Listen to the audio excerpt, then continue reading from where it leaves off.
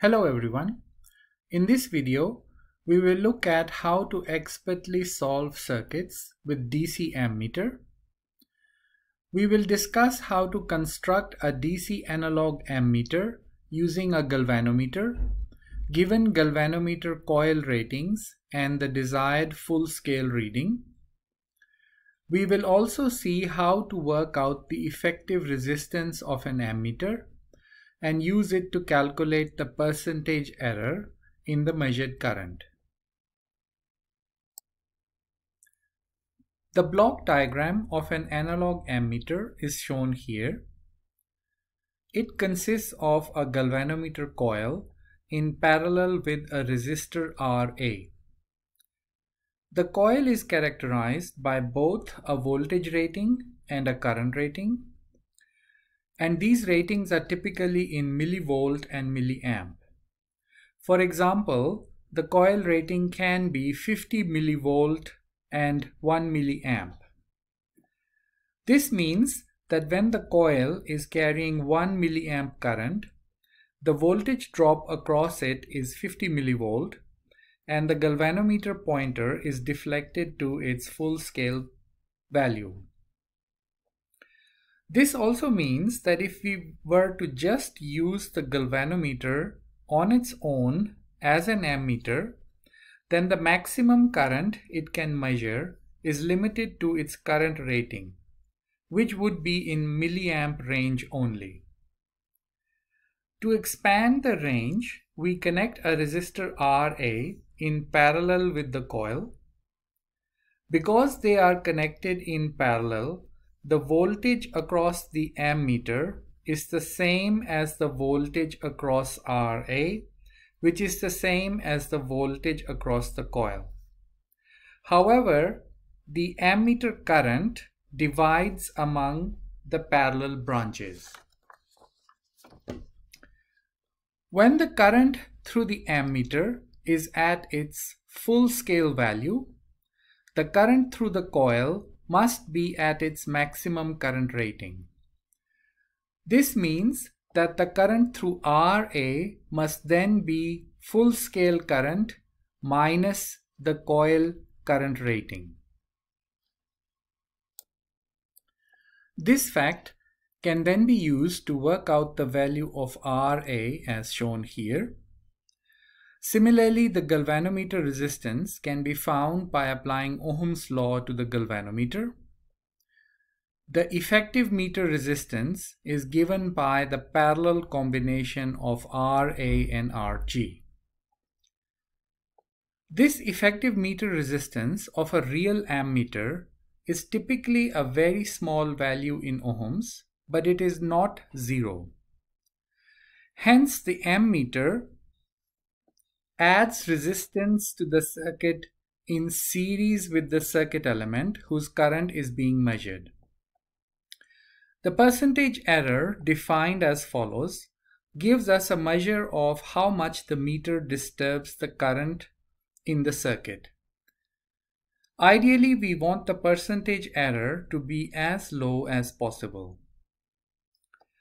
Note that in this video, we have not discussed the working principle of a galvanometer.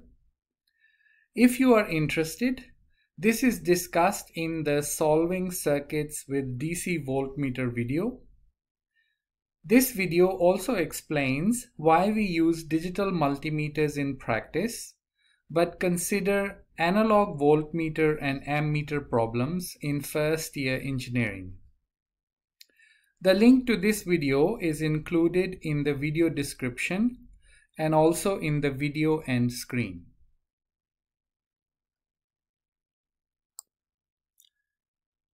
Let us consider a simple example. Consider a circuit with 3 series resistors as shown. Suppose we are interested in measuring the current I. Using Ohm's law, it is very easy to show that the true current value is 1 amp. In order to measure this current, we must interrupt the circuit and connect an ammeter in series as shown here. The ammeter specifications are given. We can use these to determine the effective meter resistance as follows. When the current through the ammeter is at its full scale 10 milliamp value, the current through the coil must be 1 milliamp. This can then be used to work out the value of RA as shown here. We can find Rg by applying Ohm's law to the galvanometer, and Rm is given by the parallel combination of Ra and Rg. In order to work out the measured current, we must replace the ammeter connected in the circuit with a resistance having Rm value. Now again, using Ohm's law, we can work out the measured value as shown. We can see that the measured current is quite different from the true value, and this is also reflected in the percentage error, which is quite large in this case. This is because in this example, the effective ammeter resistance is 5 ohm and is quite comparable to the other resistances in series with it. Thus, the ammeter disturbs the circuit by quite a lot. Note that in general, the percentage error can be positive or negative. In this example, it is negative because the measured value is less than the true value. To delve deeper into this issue of disturbance caused by an ammeter, let us consider the same example but with all resistance values changed to kilo ohm instead of ohm. We can solve this problem as before. In this case, we can see that the same ammeter results in a percentage error of only minus 0.05%. In other words, the measured value is much more accurate. This is because the effective meter resistance of 5 ohm is now much smaller compared to the kilo ohm resistances in series with it. Thus, the meter disturbs the circuit less.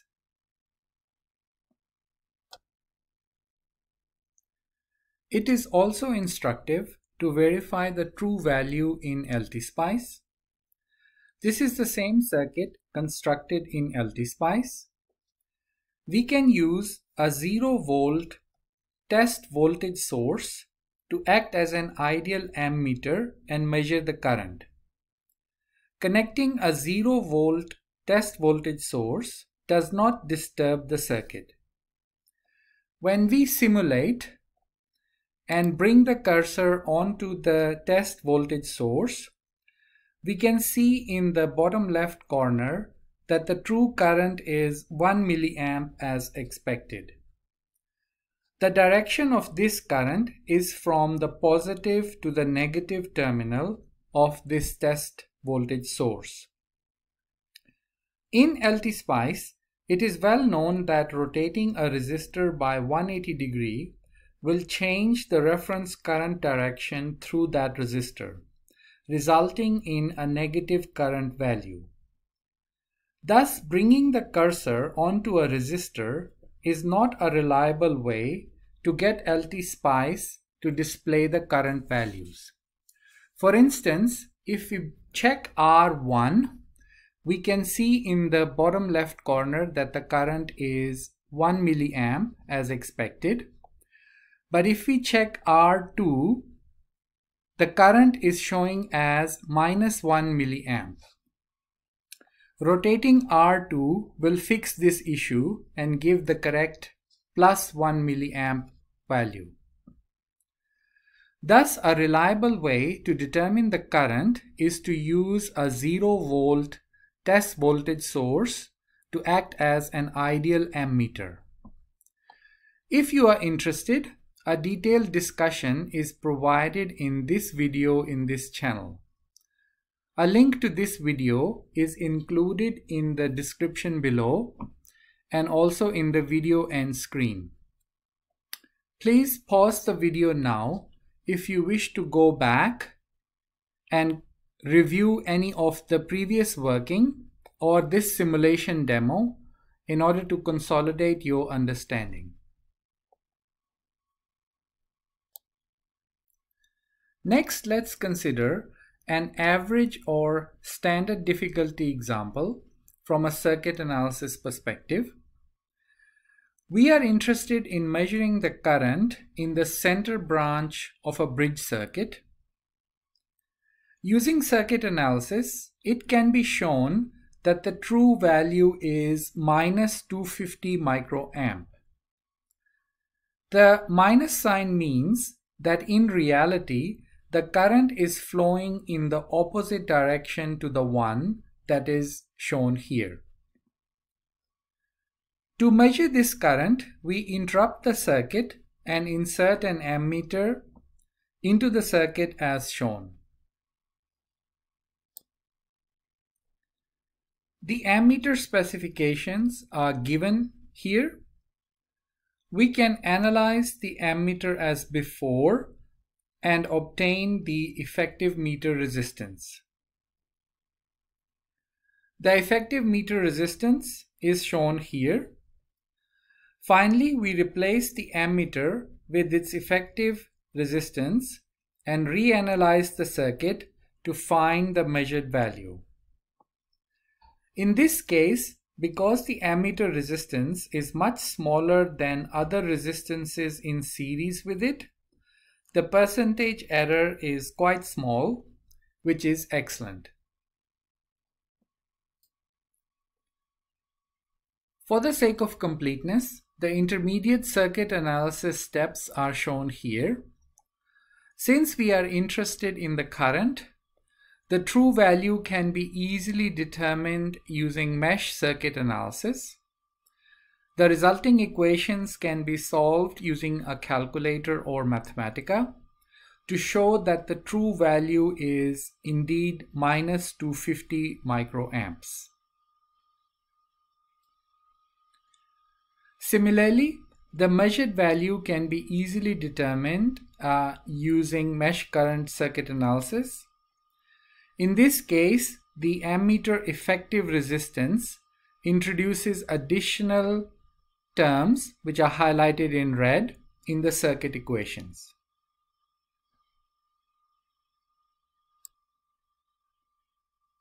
We can use LTSpice to simulate and verify the true and measured values.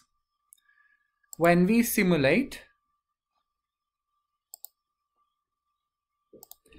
we can see that the true value is minus 250 microamps and the measured value is minus 249.826 microamps, and these values are visible in the bottom left corner of the screen. These values match our calculated values.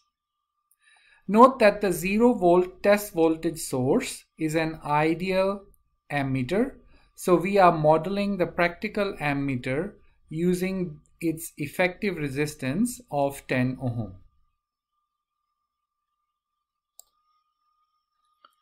Finally, we consider a hard example. Consider the bridge circuit shown here. This circuit contains a current-controlled current source. We are interested in measuring the current IB shown here. In this problem, the ammeter effective resistance is directly given. We can use any circuit analysis technique to analyze the given circuit and find the true and measured values. In this problem, the percentage error also comes out to be very small, which is excellent. Please pause the video now and work out the true and measured values for yourself to consolidate your knowledge.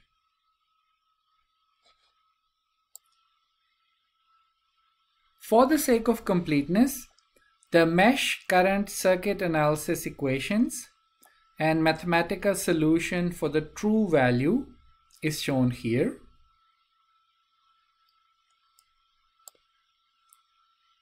Similarly, we can use mesh current method to find the measured value. In this case, the ammeter effective resistance causes an additional term highlighted in red in the circuit equations.